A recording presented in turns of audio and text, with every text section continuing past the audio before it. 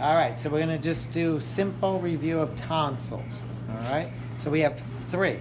This is the nasal cavity going into the nasopharynx. So this is the pharyngeal tonsil.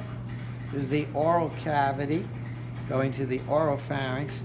Deep inside there, that's where the palatine tonsil is.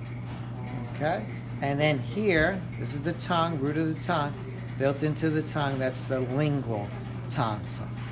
Okay, that's what we have on this model. So let's put this one aside. On this guy here, same thing. There's our pharyngeal, oral cavity, deep in there. There's the palatine, and built here into the root of the tongue. That's where the lingual would be.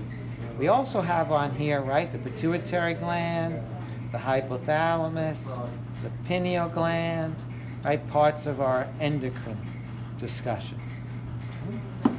And then this is the same. It's another version.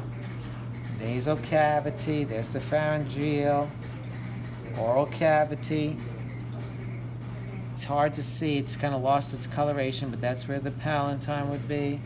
There's the lingual tonsil, pituitary, sella turcica, hypothalamus, pineal.